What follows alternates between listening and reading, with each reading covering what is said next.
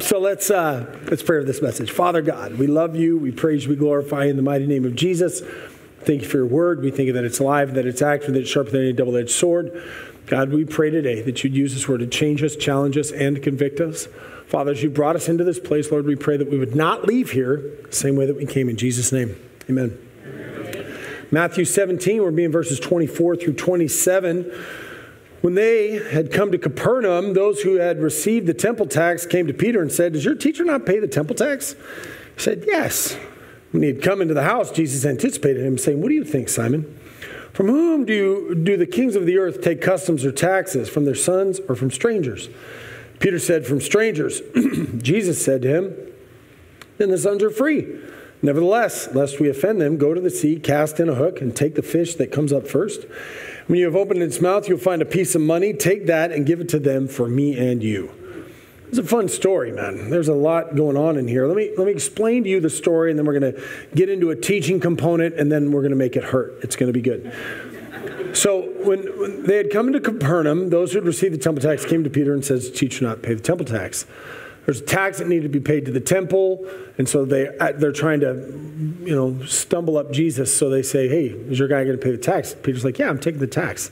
Because Jesus is Jesus. He's somewhere else. He knows Peter's going to come and talk to him about this. So he says, as Peter comes in, he says, if a guy was a king and he was going to take taxes, who would he take it from? Peter's like, he wouldn't take it from his sons. He'd take it from his subjects. And so Jesus goes, "That's my point. I am king. I'm not going to pay no tax, but we don't want to lead people into sin. So this is what I want you to do. I want you to go down, go fishing, catch one fish. There's going to be money in the mouth. We're going to pay for this temple tax with you and for me." I told first service, and I'll tell you the same thing. The title of this sermon is "Coin in a Fish Mouth." And the reason why is because in this story, there's a coin and there's a fish, and it's in his mouth.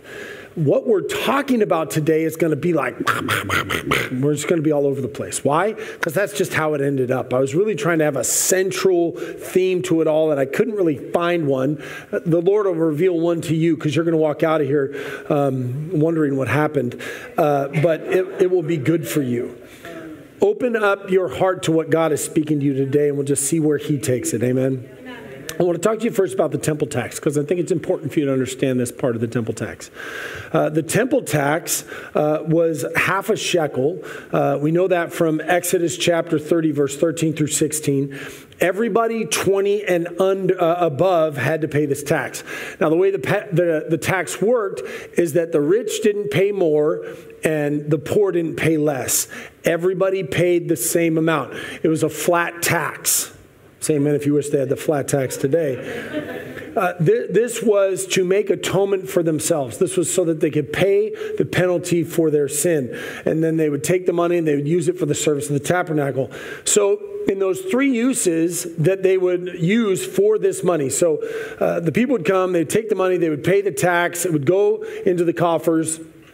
And the three main uses they used it for, first off, was paying the Levites. The Levites were the priests.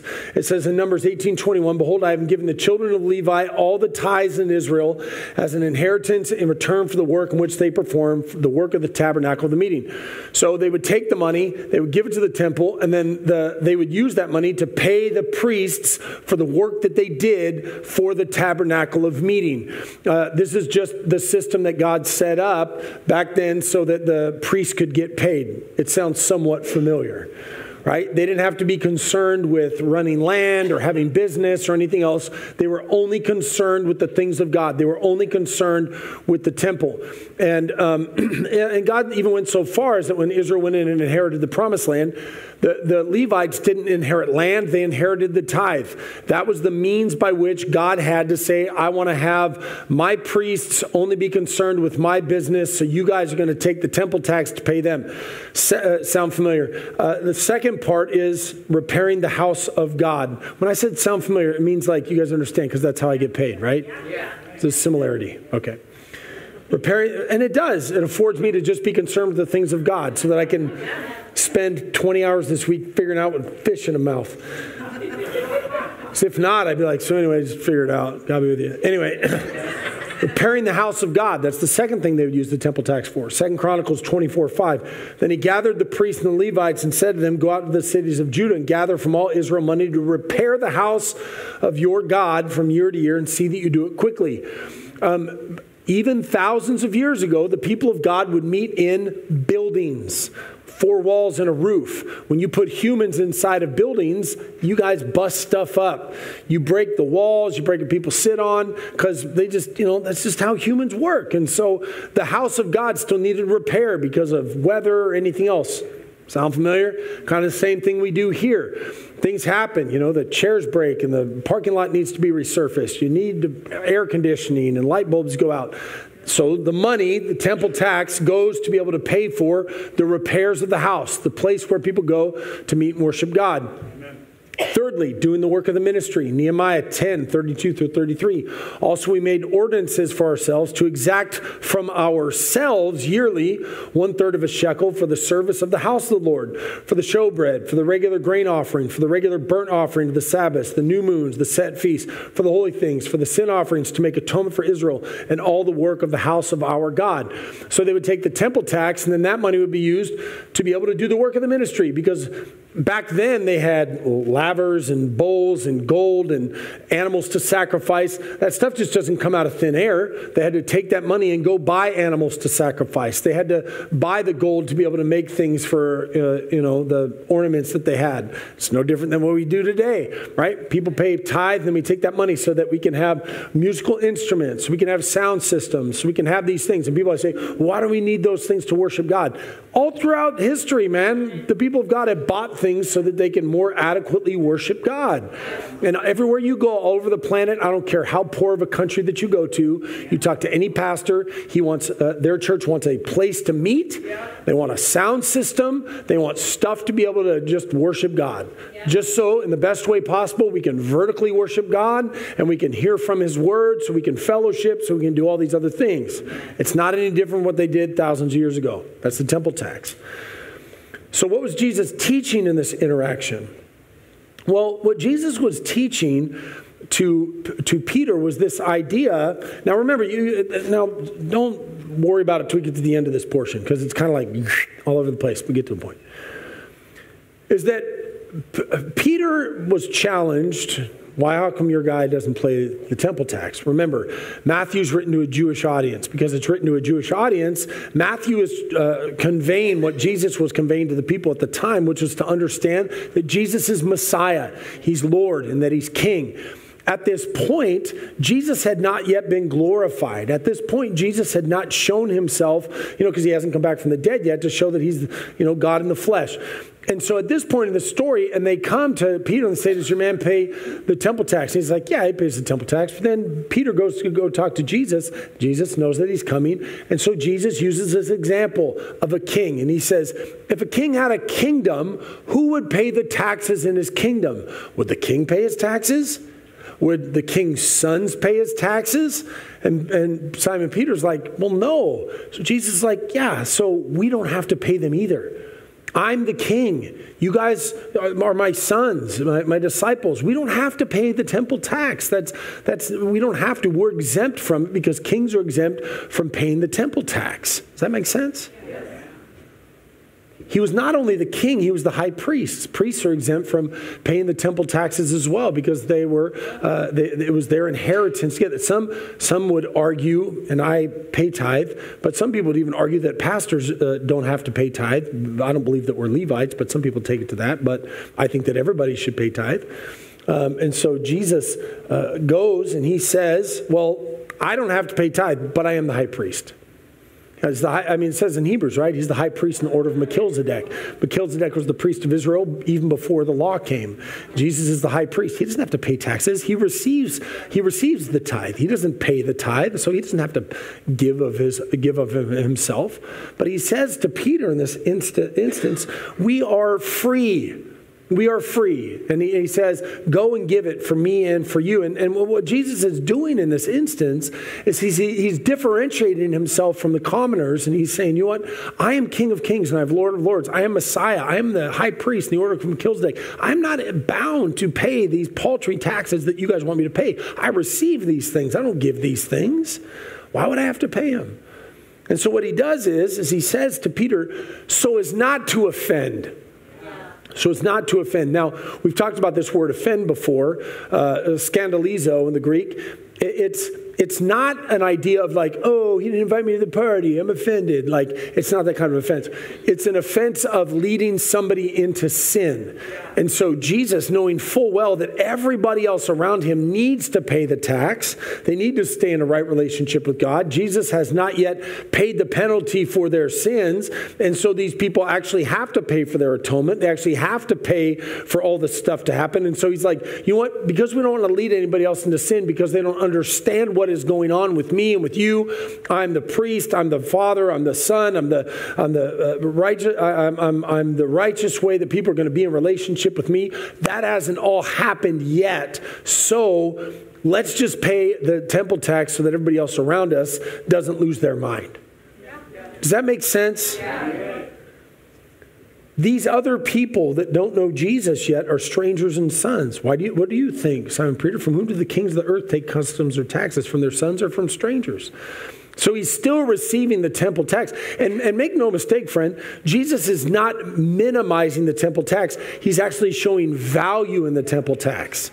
He's saying that this is something good for people to do to support the ministry of the household of God. So it doesn't matter, Peter. We're going to pay this tax. We're just going to pay it miraculously. You can use my money. Jesus had money, make no mistake. Judas was the money keeper. Judas had a bag. They had money to do ministry all the time. But Jesus says we're not going to use that money. We're going to do something miraculous because I want people to learn something from this story. And so we're just going to trust that God is going to bring money through the fish's mouth so that we can pay this temple tax. Now, there's a few themes I want to pull out of this sermon, and some of this is going to feel really good to you as you're receiving it. I know it. Amen? How you guys didn't say amen when I said that? It's like you guys aren't excited to read ready to receive the engrafted word. First thing I want to say this morning is this, is that giving because you want to, not because you have to, is powerful. That's what Jesus was doing. Jesus was giving not because he had to, but because he wanted to. Jesus was giving not because he had to, but because he wanted to. Now, I'm making a point here this morning, talking about the temple tax and talking about what we do here. God has always asked his people to give of their money for his earthly purposes. He's always done it. And I want you to pay attention. Earlier on when Dan said what we say every single week about giving, don't give if you're not saved, don't give if you're a first-time visitor, don't give if you have a good heart, don't give if you have a problem with somebody. I believe all of that, 100%. God does not need you to give money so that he can accomplish his work on this earth. But nonetheless, God does use some people that are willing to give their money to him to accomplish his will on this earth. Many people have gotten saved in a local church. Many people got saved at summer camps and through television ministry and radio ministry, through Bibles being published. All that stuff, and that stuff costs money. And it just happens. Most of us were saved through some sort of thing that somebody invested some sort of money to lead us to Christ. That's just the truth. God could have used any other means, but that was the main means in which he accomplishes stuff on this side of heaven. Now, in the New Testament church, we do not require a tax to worship God. We don't require it. That's not something that we do. People attend this church for years and never give a dime. There's people that do it all the time. They love to partake, but they don't love to give. They're spiritual fornicators. They like the benefits of the body with no commitment. Want all the benefits without having to invest anything in it, right?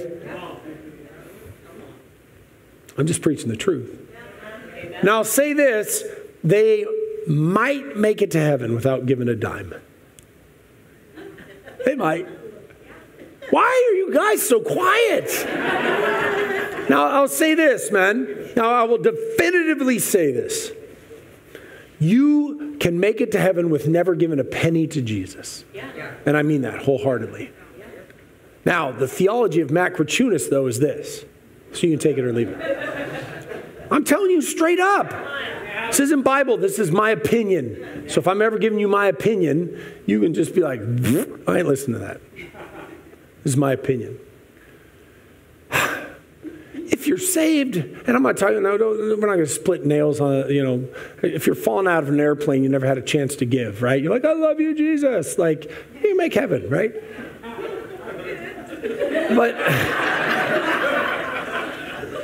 But somebody that like knows the truth and reads their Bible and says that they're saved and say they love Jesus, and so you lived a whole entire Christian existence and you never gave a buck? You never like supported a missionary? You never paid for a Bible for somebody? You never gave money to a church? You never donated it? Like never? Like God set you free. Law of sin, like your life free, and he changed you and redeemed you, and you had a new mind and a new spirit. Your life was changed and everything was awesome, but nothing? Like I would just kind of be like, okay. That's me. You guys can take it however you want, but that's me. That would be what my thought would be. Because I'm convinced that God wants me to give 10%. That's what I'm convinced. I believe he wants me to give above and beyond that. Crystal and I, we give 10%. We always have for the last 24 years of our marriage. And we give an extra 2.5% to missions. We give an extra 2.5% to offering. People say, oh, you're boasting. No, I'm not boasting. I'm just telling you how I live my life. Is it boasting to say I took my wife out to dinner? No, I took care of my bride.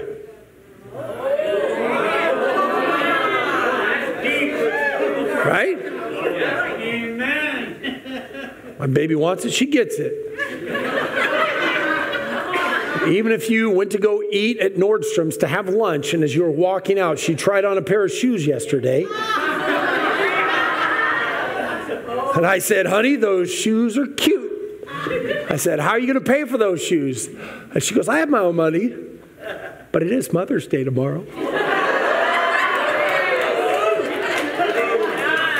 I said, you know what, baby? You get those shoes. You're worth it. She's worth it. Here's what's true. The standard of the New Testament is always higher than the Old Testament. Because God says in the New Testament, if you don't want to give, you don't have to. Because your giving is not what puts you in a right relationship with God at all. It's your relationship with my son that puts you in a right relationship with me. Money is not the connection point to be in righteousness. Now, in the Old Testament, the connection point for righteousness is you had to go buy an animal and sacrifice it, and then you would bring it to God and sacrifice it. Your sins are forgiven. Now, many of you, if I said you could write a check to atone for your sins and then go out there and live however you want and come back every week to just write a check, we'd be beating them off with a stick. People like, throw it down and run out and live like the devil. That's what people would do because they could pay atonement for their sin. That's easy. It's easy to pay money for your sins. Standard of the New Testament is higher. The standard of the New Testament is you better have your heart right. You better have your mind right. You better be living a righteous life. You better be believing in Jesus. So when you stack rank money and your heart right, man, getting your heart right is a lot harder than just writing a check. Standard of the New Testament is always higher than the standard of the Old Testament. Exodus 30:15, the rich shall not give more and the poor shall not give less when you give an offering to the Lord to make atonement for yourselves. We never find that language in the New Testament. New Testament says, so let each one give as he purposes in his heart, not grudgingly or of necessity, for God loves a cheerful giver.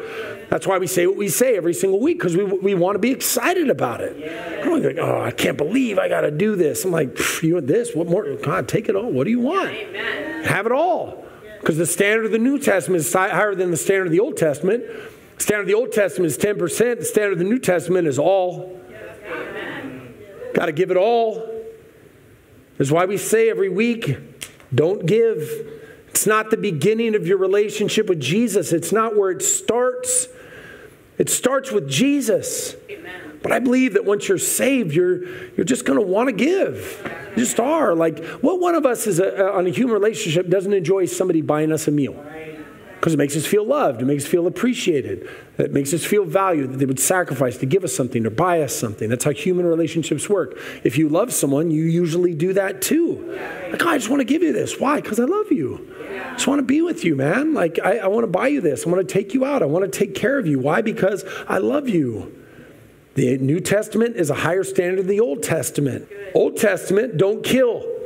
New Testament, don't hate. It's easy to not kill somebody. It's hard to not hate. Old Testament, no adultery. New Testament, no lust. It's a higher standard. Old Testament, all you have to do is sacrifice livestock. New Testament, you have to sacrifice your own body. The standard of the New Testament is always higher than the standard of the Old Testament. And don't come at me with this tithe is for the Old Testament. Tithing predates the law.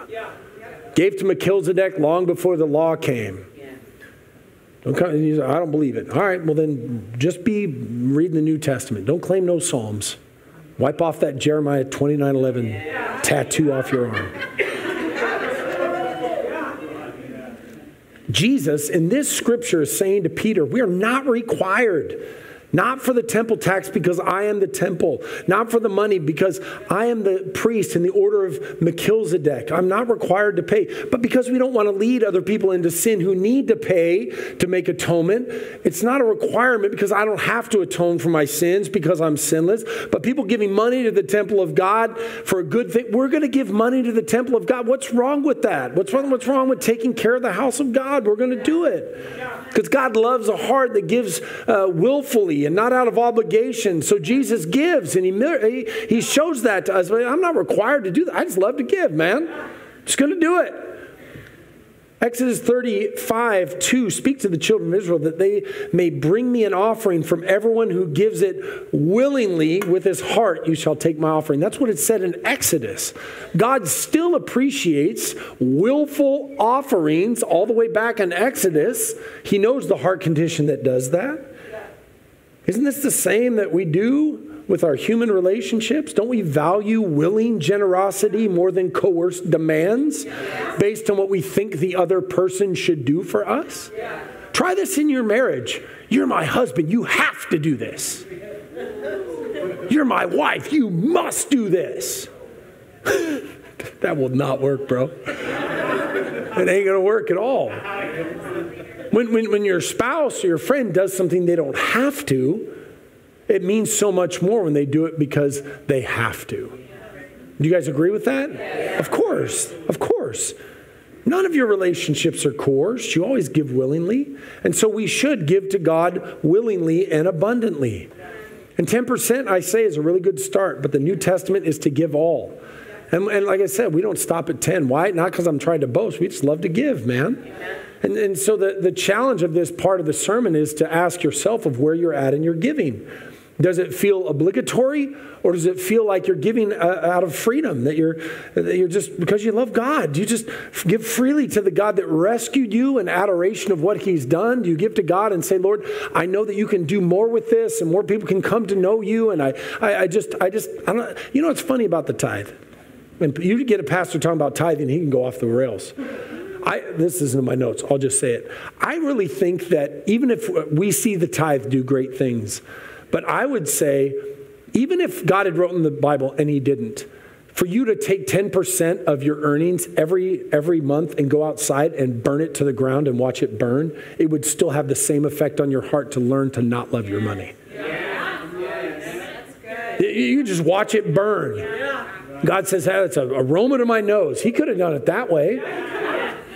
But luckily, bless God, he lets us see it do great things. But the point is for you to not love your money, for you to understand that it doesn't belong to you, to understand that it's unto God. That's a whole other sermon. 1 Chronicles 29:17, I know also, my God, that you test the heart and have pleasure in uprightness. As for me, in the uprightness of my heart, I have willingly offered all these things. And now with joy I have seen your people who are present here to offer willingly to you. A generous man devises generous things, and by generosity he shall stand.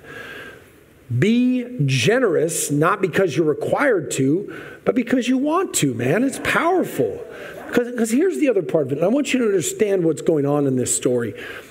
Jesus does not have to give, and so he gives. He has freedom.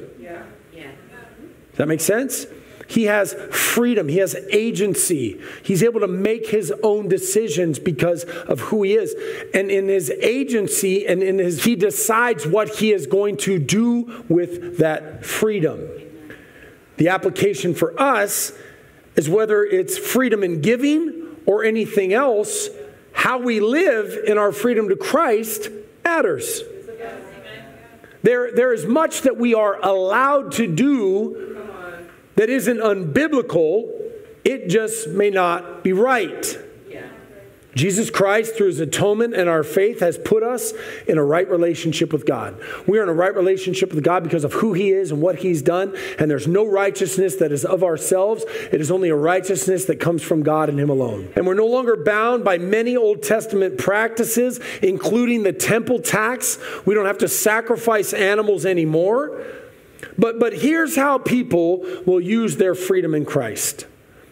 Their liberty in Christ. They will use it to sin. That's what they'll do, man. They'll take the grace of God for a spin and use the excuse of liberty and grace as a reason why they're free to sin.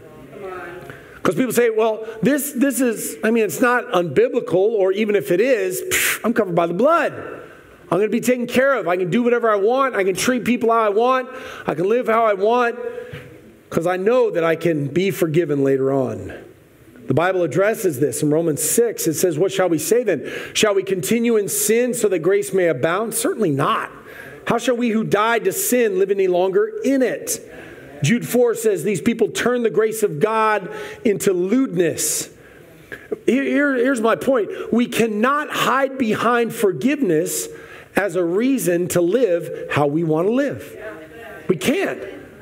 The freedom that we have in Christ has a responsibility to us, whether or not it makes us lose our salvation or not. And what happens, here's the worst part of it, is that people craft these narratives in their heads when they get taught things like once saved, always saved. We knew this gal that believed the once saved, always saved, and she was sleeping with a married man. She was single. And we confronted her and we said, you're sleeping with a married man. And she said, and I quote, I'm saved by my faith. And she said, and I quote, I'm not in sin, he is. He's the one that's married. I'm confused. Liberty, I can live however I want. Our freedom in Christ should call us to a deeper commitment and a deeper holiness for him, not taking advantage of his grace. Jesus had freedom not to give. He still gave. He used his freedom for good. He didn't use his freedom as a reason to say, well, I don't have to and I'm not going to. And I don't care how what I do affects anybody else. No, he said, so as not to offend. So as not to lead somebody else into sin. I am going to do what is right, even though I'm not required to do so. I'm going to do the right thing for the benefit of other people that are watching to ensure that they don't end up in sin with their lives. 1 Peter 2:16, as free, yet not using liberty as a cloak for vice, but as bondservants of God. Now, a slave is somebody that has to do what their master says. They're owned by their master. A bondservant is somebody who's free and willfully submits to a master and says, I'm free, but I'm still going to submit to you as my owner, and you can do with me whatever you see fit. Excuse me. So for us as Christians, we are slaves to righteousness, not by Jesus controlling us, but by us willfully submitting to him and saying, Lord, we will give our lives to you. We are your servants. We're choosing indentured servitude. We're choosing to be controlled by you. We are bond servants, and we will do what we're told to do because you own us. And so our liberty is very, very important to watch, to pay attention to how we use this. 1 Corinthians 8:9, but beware lest somehow this liberty, this freedom of yours, become a stumbling block to those who are weak. That means for us as Christians, what we are able to do and what we can take part in, it should not become a stumbling block to those who are weak. Amen? Because here's what happens when you don't take care of your grace. Did you hear that? Yep. When you don't take care of your grace, you can lead other people into sin. Yeah. And I always like to use this as an example. I use the example of alcohol, right? And let me make this abundantly clear. Drunkards will go to hell. Yeah. Bible's clear about that. Yes. Drunkenness will keep you out of heaven. Yeah.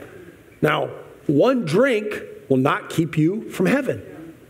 Nobody said amen. Amen. If you're like, don't say amen, he'll know. He'll know we're sipping saints. Listen, all I preach is truth, man. I'm not going to twist the scriptures to say, I mean, the Bible says that consuming alcohol makes a merry heart glad. That's what it says. The point is, where does making a merry heart glad pass over into drunkenness? Right? The Bible says, have a little bit for your stomach. I mean, Jesus turned water into wine. I'm not a prohibitionist in that. I'm not a teetotaler, right? Here's my rule. If you can't have one, you get none. And when I say one, it's like a 12-ouncer. It's not a 40-ounce of Old English, okay? A 40-ounce of malt liquor. Talking about I only had one, Pastor. It's a 2-liter. Only one. Now, I've never been a drunkard. I've never been a partier, right? But there's people that I know in this church that say things to me like, I'm not going to drink one because I don't know how to do that. I only know how to pass out and black out, right? And so they don't drink. They don't take part in it at all because they know their propensity for it. And here's where the liberty becomes a problem, is that some people will say, I'm free to have a glass of wine or to consume a beer, whatever. And the truth is, you are. You are. But if you put that on social media and someone's struggling with it, you can lead them into sin. If you choose to go out and offer alcohol at your house in your freedom to somebody that's on the precipice of alcoholism, you can destroy their family. If you walk around and tell people like, it's fine, Pastor said have one, let's go have 5 and ask for forgiveness. You can lead somebody into sin. How you use your liberty matters. Yes. Have I made it clear? Yes. Do you understand? Yes. Men and women exposing their bodies. Yes, come on. Your exposing of your body is not a sin in and of itself. Right. It's not. And this isn't just a word for women. Because women have bodies, but so do men. Yeah. Women are just as nasty as men. Yeah. Ooh, did you see him? Yeah. So how you present yourself matters. It does. So I'm free to wear whatever I want. If I'm showing whatever, it's their fault. And you're right. You're right. That person should have their mind right. They should, not be lusting. They should not be thinking horrible things. But it begs the question, in your liberty, why would you entice the opposite sex in such a way that you could lead them into lust and lead them into adultery, you lead them into sexual immorality, that you could, that you could tempt them with what you have? Liberty as a cloak for sin. And these are those things that you have to really ingest and say, man, what am I using my freedom for? Are you going to defend your freedom at the expense of somebody falling into sexual immorality? Your freedom for someone to fall into drunkenness? Your cussing? Man, because here's the thing. You can say a cuss word and still make heaven. At least I hope so, based on what I say sometimes.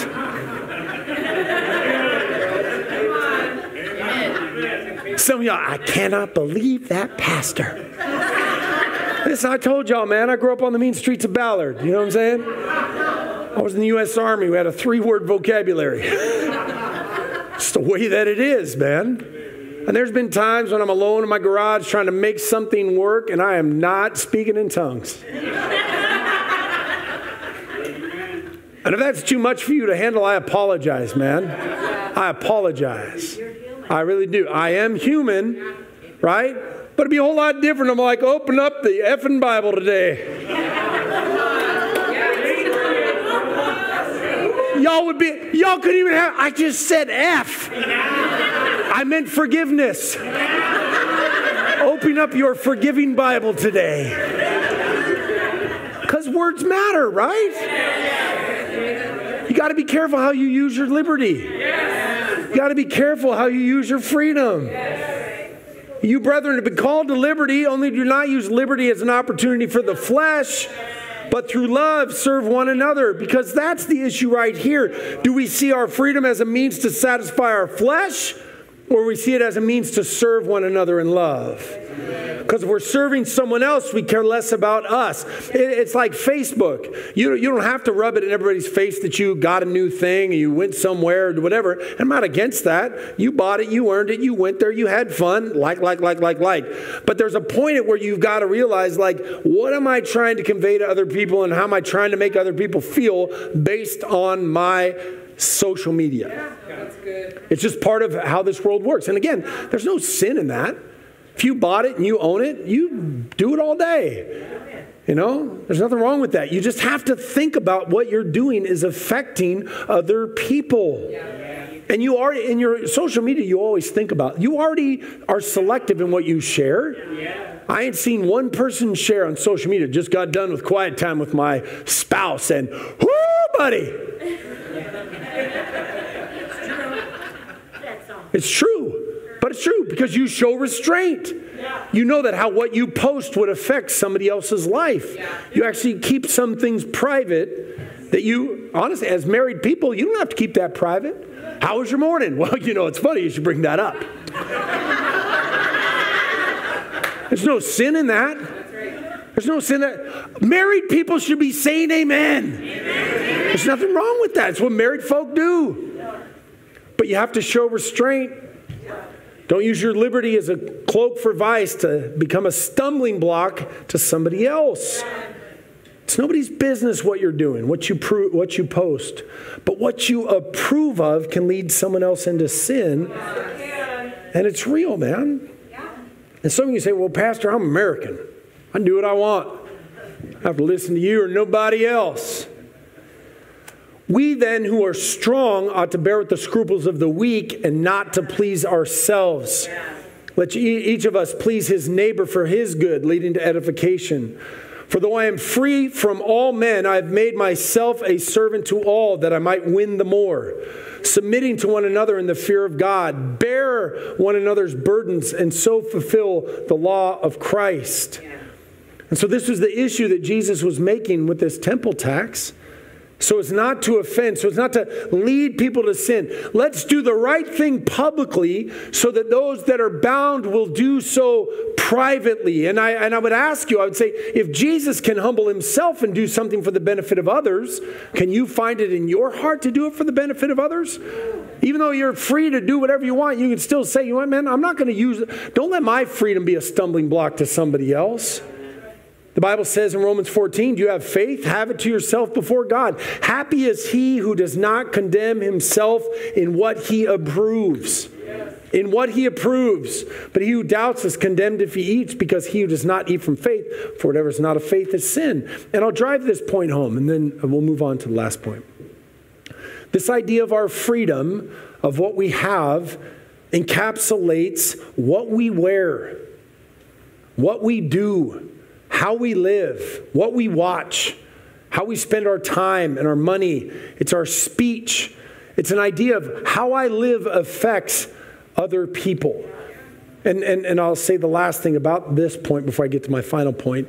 It's what, and this is a real annoyance unbiblical to me about Facebook.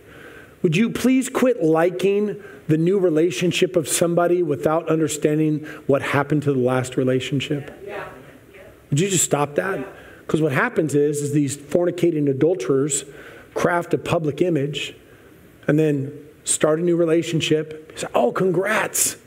So excited for you. Are you? Because you don't know how that last relationship ended. You don't know if it was biblical. You're out here encouraging them in their sin because they're begging for likes, hoping that you'll like their new relationship after they had an adulterous affair with their spouse and they moved on. But you have now condemned yourself by what you approve. Show restraint. Don't approve unless you know. Pastor Crystals has a new pair of shoes. Say, I don't know how she got those. I don't know how she got those shoes. I'm not going to click like unless I call her up and say, did you steal those shoes, Pastor Crystal?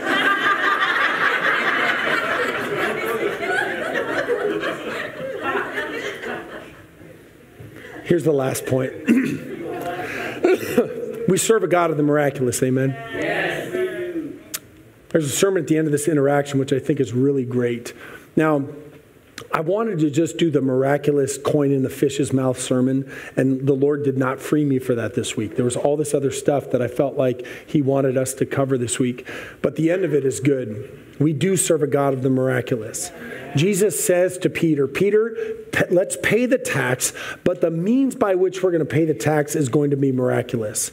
And you have to think about this. The fish that he went for had the right denomination of coin to pay for two guys, right? It wasn't a coin to pay for one. He said, go down and get this fish, and this fish is going to pay for both of this. This is miraculous. Peter was a fisherman. He could have gone down and he could have said, go down and catch a bunch of fish, chop up 100 of them, and you should be able to find a coin in one of those 100 fishes. But he didn't say that. He said, the fisherman that usually uses the nets, go down and use a hook to catch one fish. And that first fish that you bring out is going to have a coin in his mouth, and it's going to be enough to pay for you and I, the guys that have freedom, that didn't even have to pay this, because we serve a God of the miraculous that can provide, that can take care of us. If we will honor God and we will do things for God, He will take care of us. We just have to do what He asks us to do. It's miraculous. Honestly, I think it's one of the miracles that really get underplayed. It's unbelievable what God can do with somebody that is able to be obedient to what God is asking him to do. Amen? You guys have your issues, I have mine. There's a few nuggets in here that are vastly underrated. One of the few nuggets that is in this story is that Jesus is God. Jesus is God. Only God can make a miracle like this happen. Who else could do it? It's not a parlor trick. It's not a magician's trick. It's a miracle by the living God. And so Jesus does this miracle to be able to show to people, because again, this audience needs to know that He is God in the flesh. Amen? John 10:30, I and my Father are one. John 8:58, most assuredly I say to you, before Abraham was, I am. Psalm 77:14, you are the God who does wonders. And so for this story, to the people that were there, and to us hearing it today, and to the Jewish readers, we can know that Jesus is God in the flesh. Secondly, God does not work in generalities. He works in specifics. You think that you are just an individual in a sea of 8 billion people? No. God knows you individually. He knows you specifically. The Bible says that the very hairs on your head are numbered. Jeremiah 1:5, before I formed you in the womb. Psalm 139, your eyes saw my unformed substance. Isaiah 49, the Lord called me from the womb, from the body of my mother. He named my name. Happy Mother's Day, by the way. Galatians 1:15, he who had set me apart before I was born and who called me. Romans 8:29, predestined and foreknew. This is not a God that operates in generalities. This is a God that works in specifics, that knows you. And so as you're walking through this life and you say, man, does God even know me? Yes. Does He know what's going on in my life? Yes. He specifically knows the details about your life. And if you are not walking with an awareness of God's specific knowledge of you, your situation, and your sins, you are not walking with the full awareness of your relationship with God. Because God does know you specifically. He knows everything about you. And if he can have Peter go find one fish, he can surely find you in a sea of people. I guarantee it, that he can find you in a sea of people. Thirdly, when you walk in obedience to God because of his grace, he always provides. Amen. When you walk in obedience to God because of his grace, he will always provide for you. I think it's so beautiful that in this story, Peter could have gone and and gathered a bunch of fish, sold the fish to pay the temple tax. That was Jesus could have said that.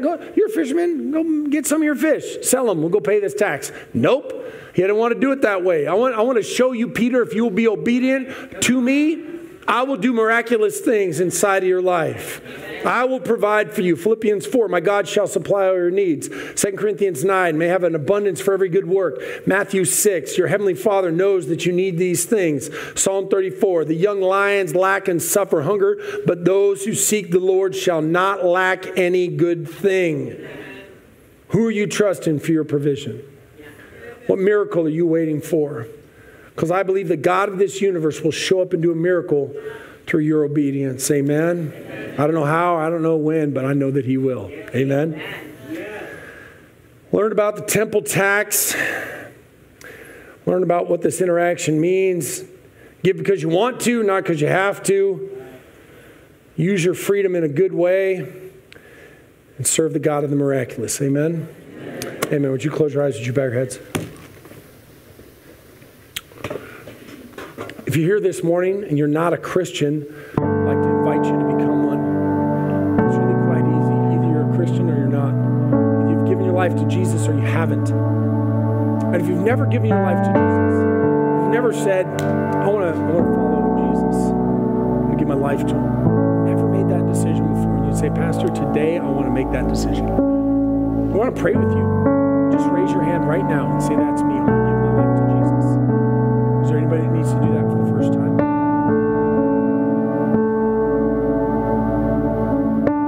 Maybe you made that decision before and it's been a long time. You find yourself in church today and you say, Pastor, I just want to come back to Jesus. I've been gone for a long time.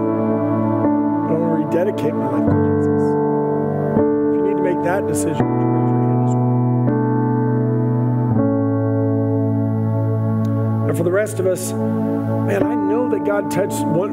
Some of this was for you. I don't know what part. Maybe it was about your money or your heart, or liberty, not believing in miracles. Father, we just submit your word today, God. We pray that it would do its work. Let it go down into the deep soil of our hearts. Let it make it past the parking lot, God. Let it just grow and be fruitful so that we can live a life that's pleasing to you. We'd like to thank you so much for joining us today online. We want to encourage you to like our Facebook page, follow us on social media. If you're a regular watcher of Faith and Victory Online, would you please send us a message because we want to get to know you. We want to be connected with you. Make sure you like and share this video, and we'll see you next week at Faith and Victory Church. We love you. Have a great day.